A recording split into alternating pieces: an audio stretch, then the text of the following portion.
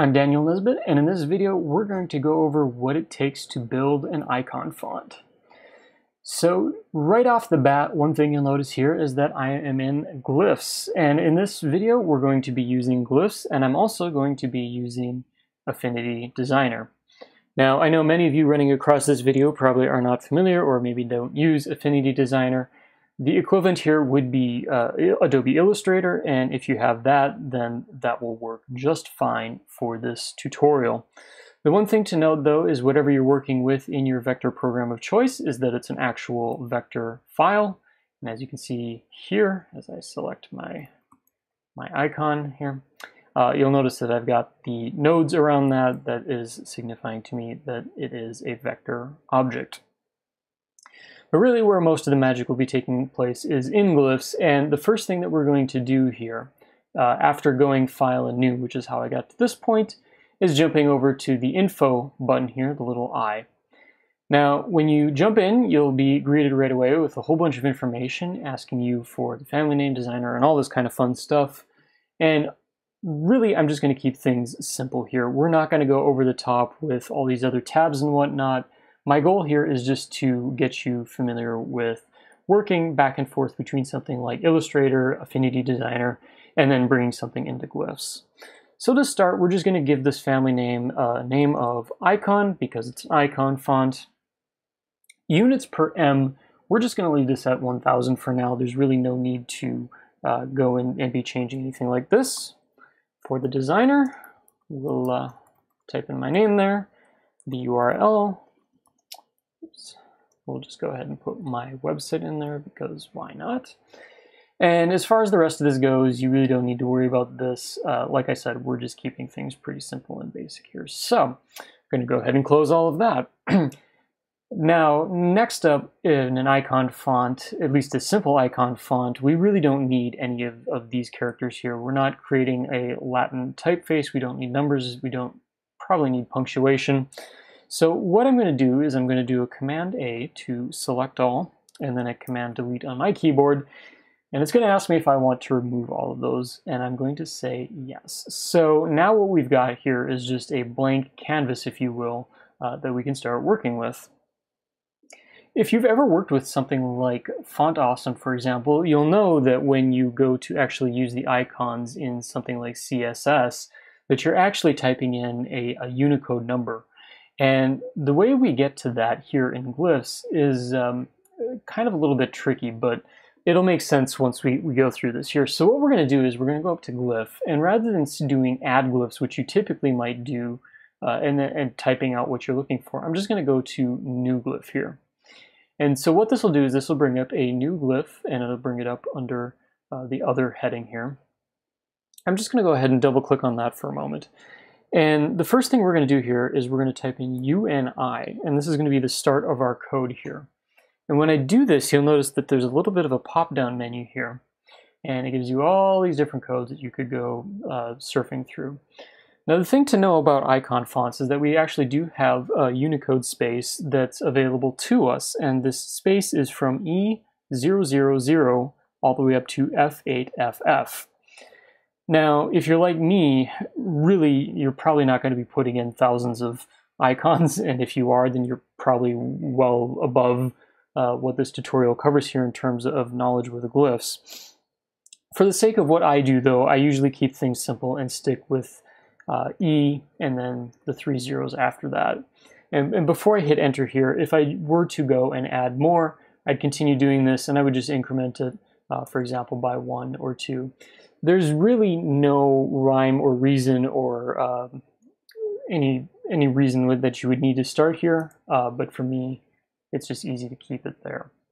So I went ahead and I hit enter, and you'll immediately notice some things changed here. Now we're under private use. I still have my my text selection open. I can tap out of that, and I get a little bit of a question mark here. One thing that I like to do if I open this up here is you'll notice a couple of things. Unlike a regular letter, which would already have some of this pre-filled out, it's stuck with the UNI E000 name here, and I've also got the E and the 000 over here referring to the Unicode space that I'm working in. So typically what I like to do, because I like keeping things labeled, which is just easier to find later on if I'm trying to run through and do something, is I'm going to go here and we're just going to call this logo. And this is just a nice way of giving this a nice name. It still keeps my Unicode space, but now anytime I go back in Glyphs, I can automatically at a glance see that this is my logo space here. So at this point, we can go back to your vector program of choice. In this case, I'm going to go back to Affinity Designer here. If you're in Illustrator, you could go back to Illustrator. And one thing I'm doing here that I should note is that I'm working in points. So down here in my transform, which I will bring this up here, you'll notice that I'm at 27 points. And if you think back to that M, units per M setting, one of the things that you saw was that it was 1,000 points per M. So if I were to paste this in right now as it is, it's 27 points across. And in the grand scheme of 1,000 points, 27 seems pretty small. I'm going to go ahead and we're just going to pump that up. And of course, we're going to make sure it does this uniformly up to 600. And of course, this is going to make this very, very big. But this will make things a lot easier when we move from our vector program into Glyphs. So I'm going to go ahead and I'm going to copy that. That's at 600 points. And we're going to go ahead and we're going to paste it in. Now, one of the things you'll notice right off the bat is I've got these little orange edges here, and not really anything to worry about here. I'm just using a plugin called SpeedPunk, and that's probably for another day, but just note that that's not anything you need to worry about here, or if you don't see it in your copy of Glyphs, that's nothing to worry about. So with everything selected, the first thing that I like to do is go down here to my little grid, and I click on the bottom, one of the bottom buttons here. And what I'm looking for here is I'm just making sure that the bottom of my icon is aligned to our baseline, which is this little line that runs, let's zoom in here. It's the little line that runs all the way across here. Think of this as the line that you're writing along if you're writing copy. The next thing that I'm looking at here is my side bearings. Now, depending on what your use is for your icon, you may decide to not have any side bearings, which basically means that if you were to go through and you were to type this out, that means that when one icon ends, the next one's going to be right up against it. There's going to be no gap between. That's what these zeros on either side of this mean here. For me personally, I like to have a side bearing just because that's how I'm used to working with icons, and in most cases I'm doing things like maybe adding some spacing or padding around those things if I'm working in the web. So what I'm going to do here is I'm just going to go ahead and I'm going to do 50 on each side. And this is just going to give me what would effectively be, if we double this, 100 points of space if this was to repeat for some reason around my icon. It just helps kind of keep things a little bit neat for me here. So that's really all there is to getting this all set up here. We've got an icon. You can see down in my preview that it looks right. It looks how it did. If I go back here so we can see, this looks right as to how we did it here. Now, in some cases, you may run into an issue, and I'll just kind of make something up here where you might have this inverted or it just doesn't look right. And typically, the remedy for that is if you select everything, I go through and I just say correct path direction. You'll find that more often than not that cleans things up, because typically what Glyphs is looking for is that your paths are running opposite directions of each other if you want to create, like in this case, the counter where I have this open space here. If the number 2 path, the numbers that it's assigning each of these, was running in the same direction as 1, then we run into a little bit of an issue where it may look like a solid icon, or things just don't turn out right. So that's just something to keep in mind. And this does depend on how you drew your icon. In your illustration program, it does tend to pick up on those things. So that's something just to watch out for to make sure that you've got all set up.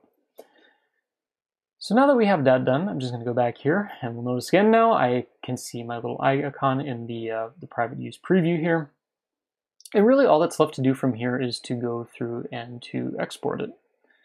So I'll go up to File and Export here, and I've got a few different things here. I'm going to go through and do a web font. In my case, I'm going to keep this true type for now. No need to go crazy with things. I believe this is just the defaults that Glyphs sets up for you. I'm just going to go through and create a WOFF file. I really don't have much of a need myself for the other two options, but if you do, those are available for you to select. Of course, we're going to go through and we're going to export that, which we'll get to in just a moment here. Another thing to note is that I'm also leaving auto hint off as well. That's not something that I really mess with. In the past, I've typically run into more problems than it's worth trying to work with icon fonts. So we're just going to let that lie and hit next. And from here, we're just going to pop back to my desktop. I'm going to create a handy folder to keep it in, and then we're going to hit export font. Glyphs will do its little magic dance, and if we go to my desktop, we'll notice that once it's all said and done, which is usually pretty quick, that we've got an icon font. So jumping in here then, we're going to do a very quick test, and for the sake of testing here, since we're not really jumping into HTML, I'm not really going to go over this too far in depth, and as you'll notice, there's probably a lot of errors if you're the web developer type around here, but one of the things you'll notice here is I've got a font face set up. I'm just referring to my font file that or the icon file that I created here. And in this case, the index file that I'm working from here is in the same directory, so we don't need to worry about anything fancy like that. Before I jump into the rest of this, just so you get an idea for the lay of the land here, down in my body copy here, I just have a paragraph tag with the class of logo. I just put DN in there for the sake of having some text in there. And then this is my trick here, where I will go through and I set the font size to 0 for my logo. This takes this DN and just makes it so you can't see it. And then what we do is we just set something very similar to probably what you've seen with Font Awesome if you've worked with that in CSS, but effectively what we're saying is before this, we're going to create a inline block element, and then this is where we get into the magic, where we call the font family, which is icons, which we call that. The content here, we've got the escape character, but as you remember back in Glyphs, that E with 3 zeros after it is going there. And then in this case, just for the sake of doing something to give it some visual cues on the screen, I just gone and set a color and then a font size and a line height. So if I jump into my browser, this is what we've got. And one of the great things about this now is if we go back here, and let's just say we go up to 150, I can go through and I can adjust that, and effectively now you've got yourself an icon font.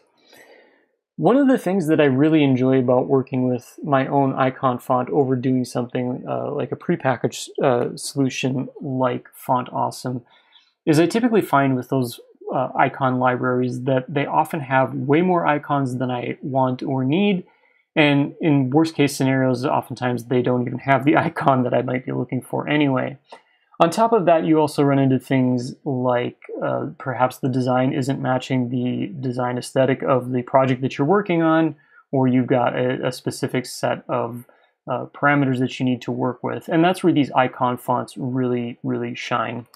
In my case, I currently relaunched my website as of this video, and as the keen observer may notice that I'm currently using Font Awesome. I mean, the long story is, yes, there are times where something like that is useful. In my case, it was just getting my website going. However, it is a long-term plan to go through and change those to something a little bit more custom. But for the sake of this video, I really hope this gives you some good insight on what it takes to create an icon font. Like I said, it's really not too heavy or even rocket sciencey.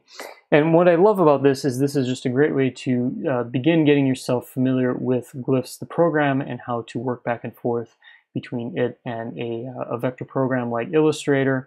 And really what I like, especially with somebody who's learning typography or type design, is this is one of those quick wins that I like to call it, where it just gets you rolling and it gets you seeing something that you've created. One last thing that I will throw in as well, I went through and went the web route here, but I will also add that you are able to go through and create an OTF version of your font as well. And again, same as a library like Font Awesome, if you were to load this into an app like Illustrator or Photoshop, particularly one that has a Glyphs panel in it, that you can select all the characters from a font.